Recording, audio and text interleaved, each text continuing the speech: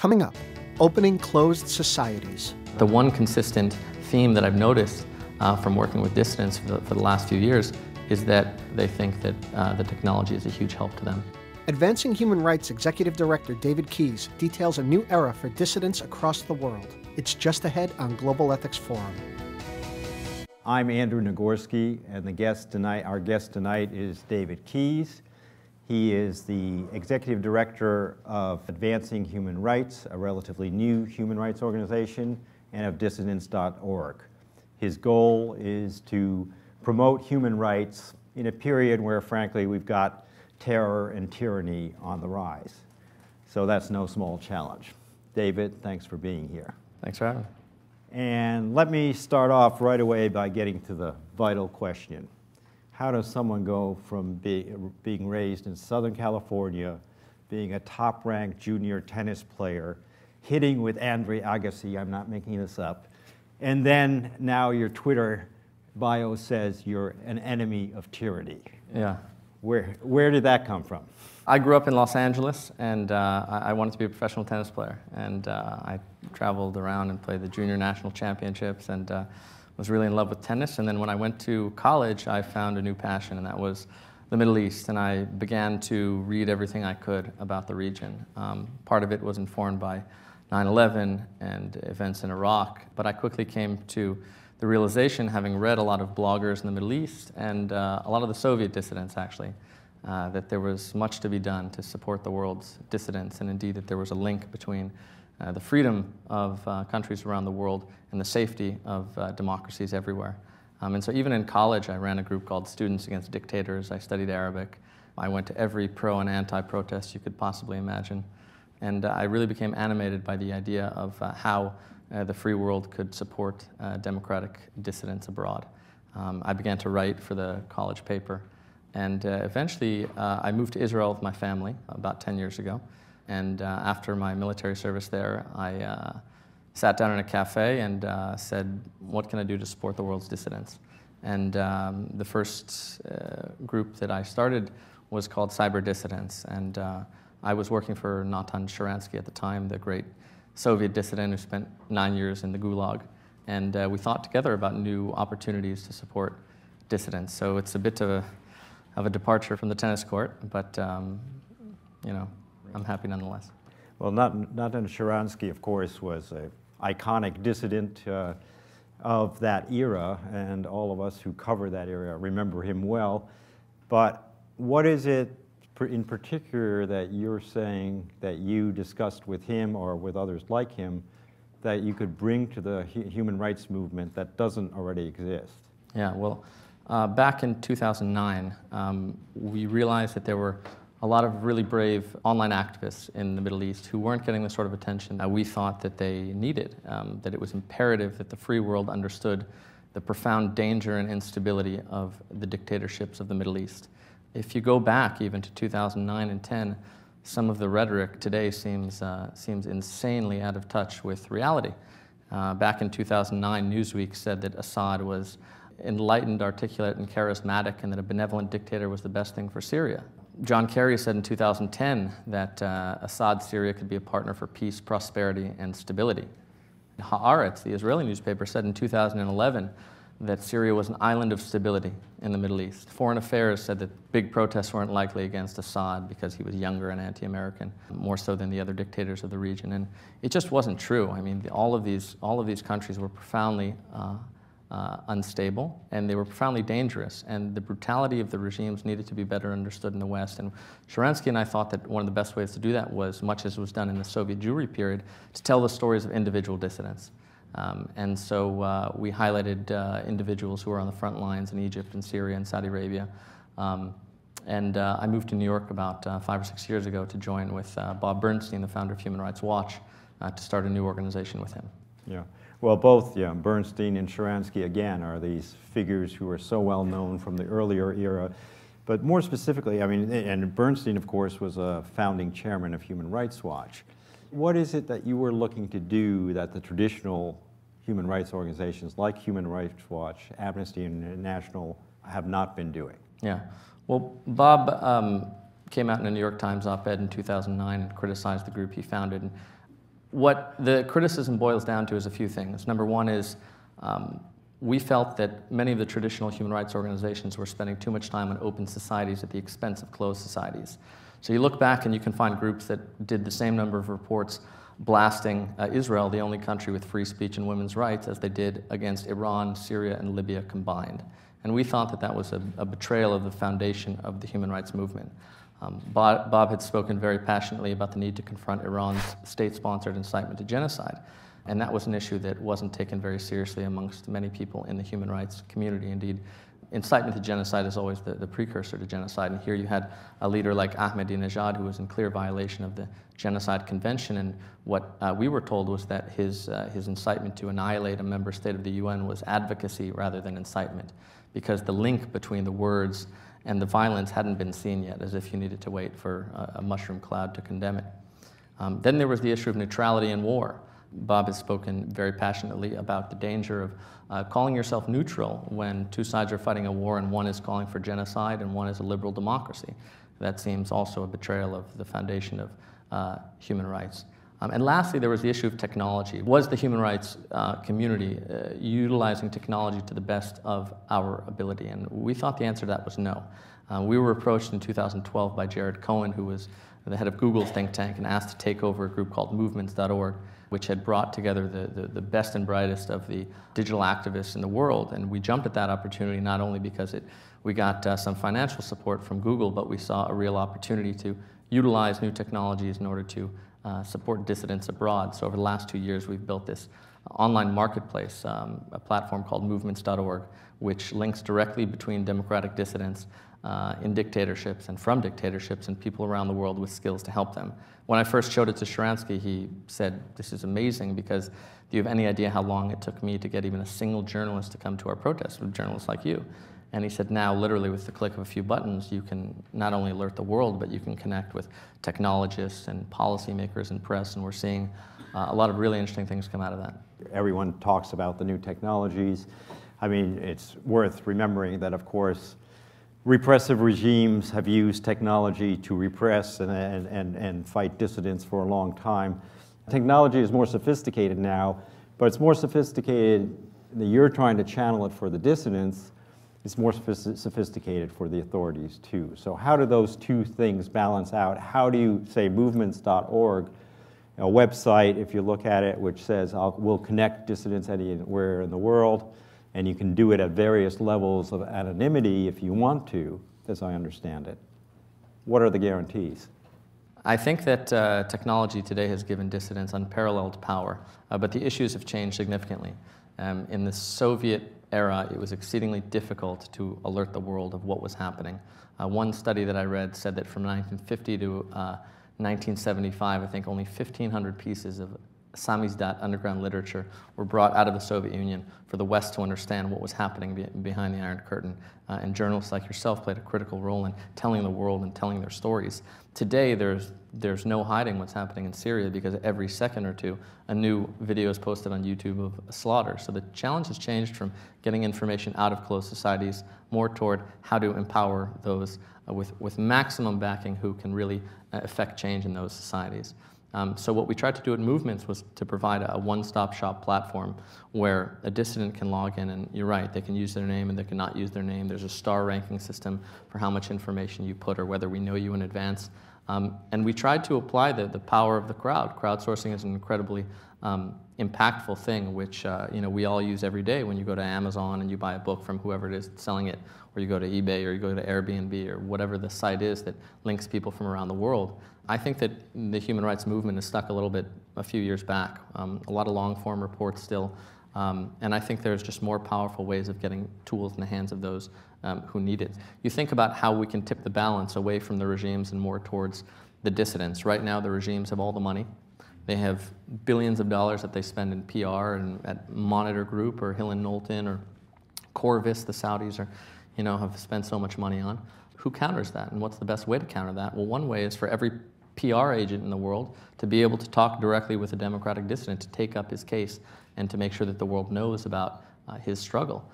You look at issues of technology. Certainly it's so difficult when you're up against the Iranian cyber army or the Chinese who can crack anything. But the one consistent theme that I've noticed from working with dissidents for the last few years is that almost across the board, they think that the technology is a huge help to them.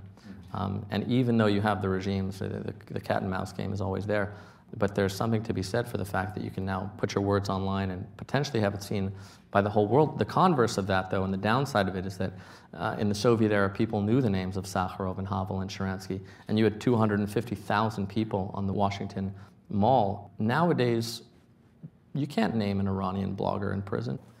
Well, isn't that part of the saga of the digital age, that there's so much more information out there, but the information that sticks seems to be less and less? And I mean, isn't one of the things you're facing is, for lack of a better word, human rights fatigue in an age of YouTube videos of beheadings, of mass killings, and so forth?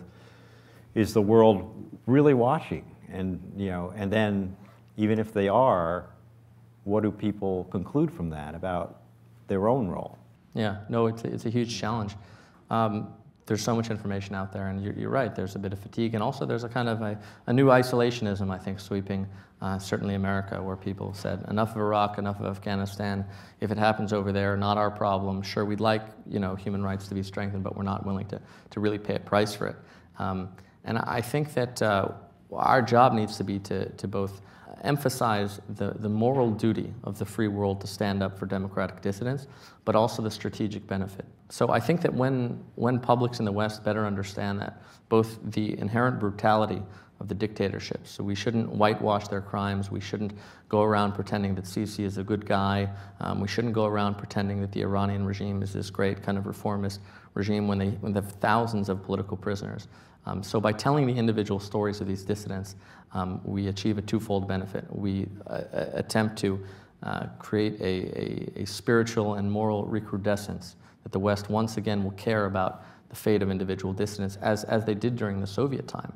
You had leaders of the free world, both Carter and Reagan, who started meetings with their Soviet counterparts by listing the names of political prisoners.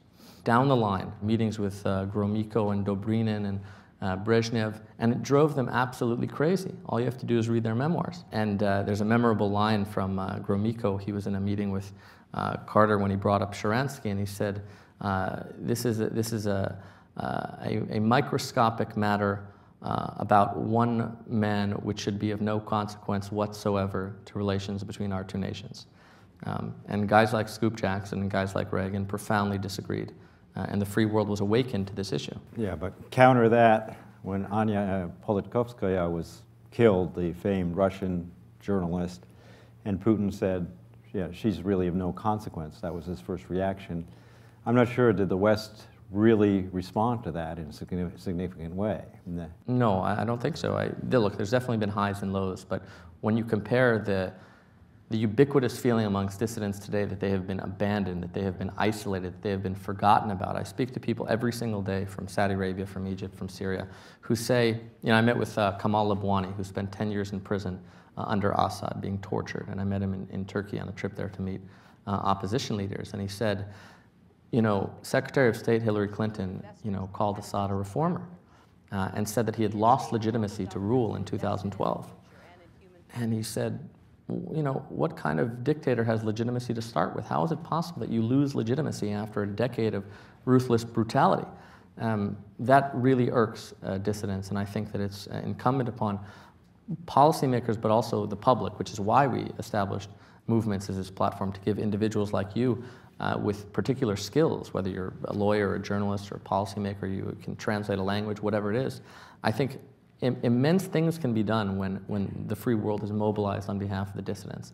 And just to give you one or two small examples, one of our board members is Erwin Kotler, who served as Justice Minister of Canada and is still an MP. Erwin asked Gorbachev in 1997 at a dinner in New York City.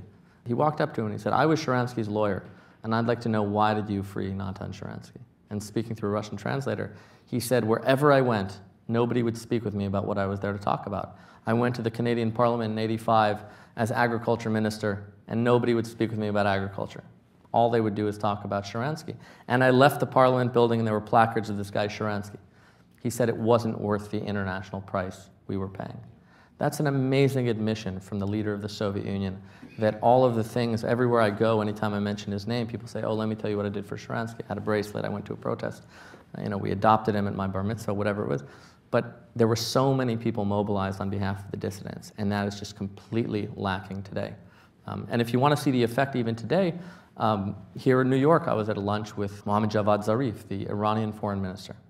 And after the lunch, I went up to him and I said, Mr. Foreign Minister, do you think it's ironic that you enjoy posting on Facebook when your government bans it in Iran?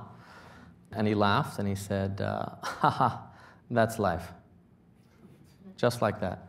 Well, it's life in a theocracy like Iran, but it's not life elsewhere. And when I asked him, when will Majid Tavakoli be free, one of Iran's most famous political prisoners, he said, I don't know him. I published this in the Daily Beast, and within hours, thousands of Iranians on Facebook were haranguing the foreign ministers saying, how dare you not know who our political prisoners are? It was covered widely in the press. The BBC told me it became the biggest story inside of Iran.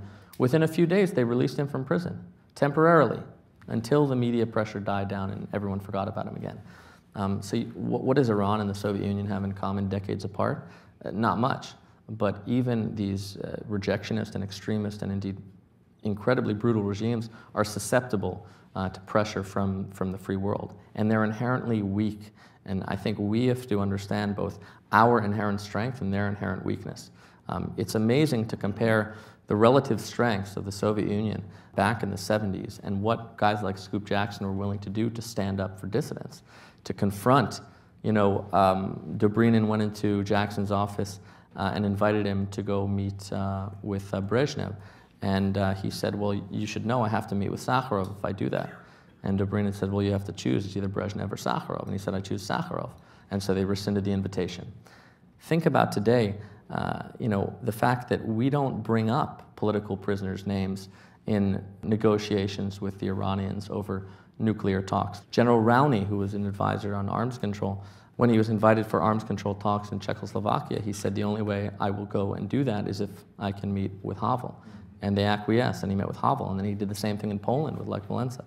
And on and on. It was a real thing. The West cared about the dissident issue. But there was one other difference here, aside from all those, the ones you pointed out, was in those days, if you look to the dissidents like Havel and Van Michnik and Sharansky and Orlov, I think everyone assumes these are people who really value the same sorts of things we do: democracy, freedom of speech. They want to be part, basically, put it crudely, the free world.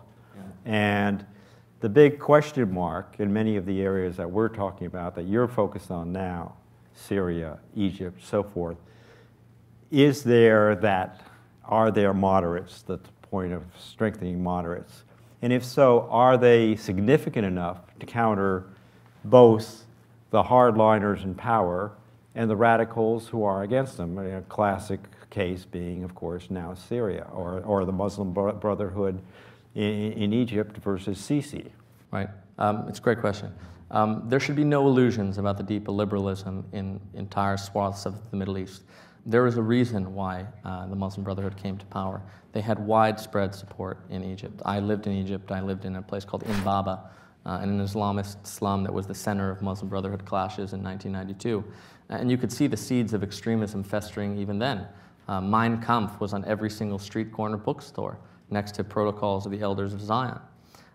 You heard all sorts of kind of deep illiberal viewpoints, and some have pointed to the Pew polling when you ask Egyptians, and over 80% in both Jordan and Egypt say if someone leaves his religion, you must kill them, they must die.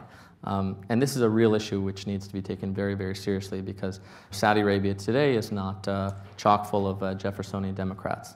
That doesn't let us off the hook, though.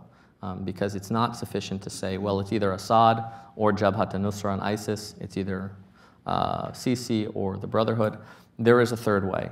And part of the problem is that for decades going back, the liberals, the dissidents, the people who actually share our value, and indeed they are there, have gotten no support from anyone, no real support from anyone in the world. So you have Saudi Arabia and Qatar and a lot of people in the Gulf massively supporting ISIS.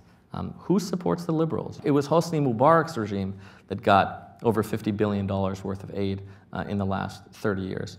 If for 3 decades, the small minority of liberals with a small l, people who believe in tolerance and peace and justice and not killing your neighbor for a different idea, if they had gotten real support, I think that they would be a lot further along than they are today. You can't blame us for decades-long problems that some go back to religion or family dynamics or social dynamics, but we can't let ourselves off the hook so easily.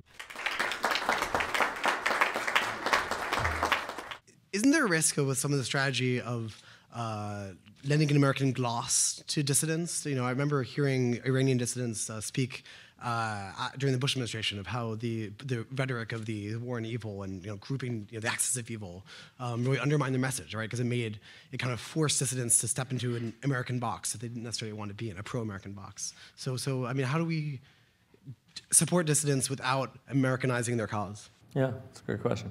Certainly there's a huge variety of what you hear from people who are on the front lines, and guys like Akbar Ganji have very different opinions than guys like Ahmed Batabi, 2 Iranian dissidents, both of whom were in prison, both of whom were tortured.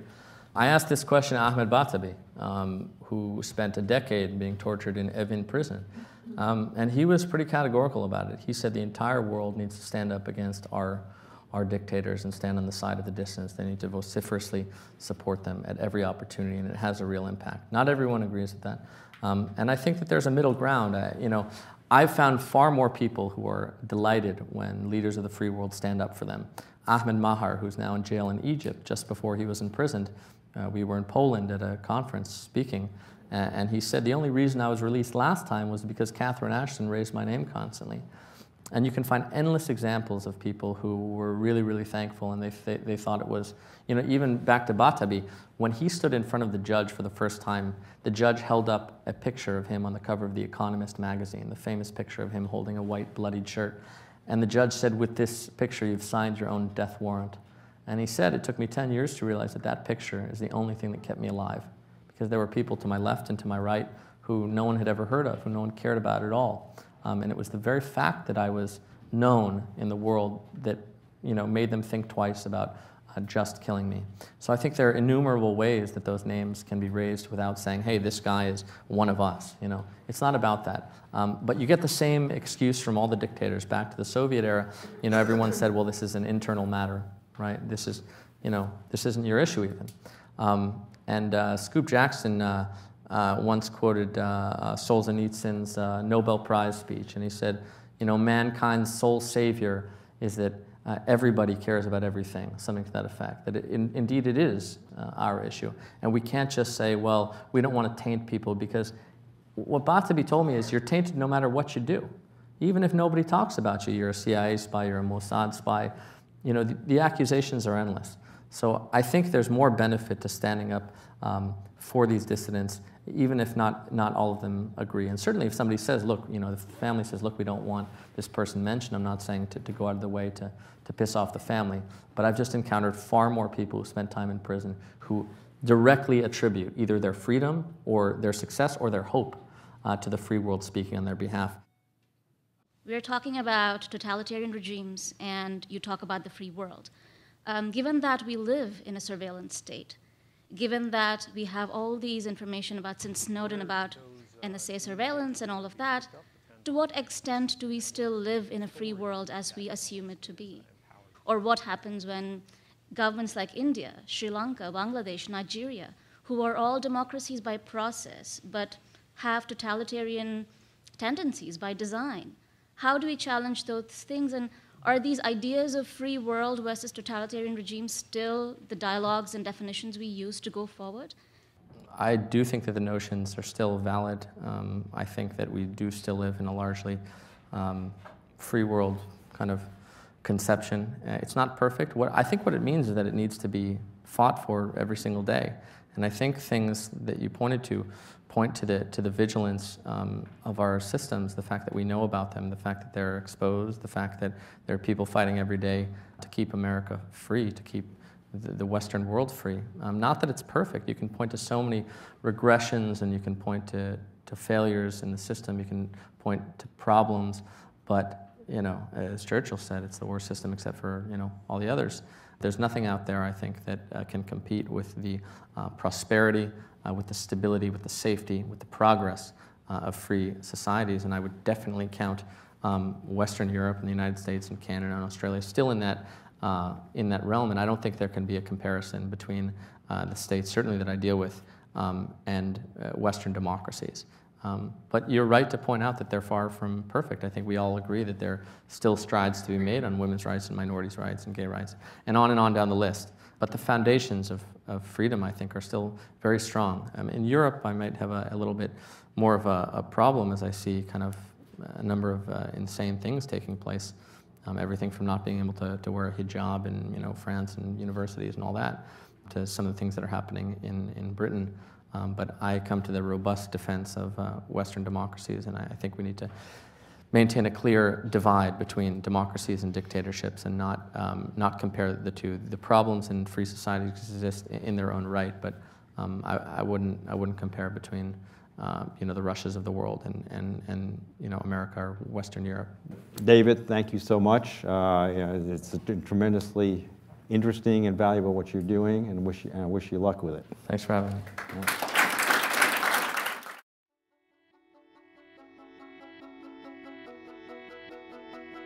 For more on this program and other Carnegie Ethics Studio productions, visit carnegiecouncil.org. There you can find video highlights, transcripts, audio recordings, and other multimedia resources on global ethics.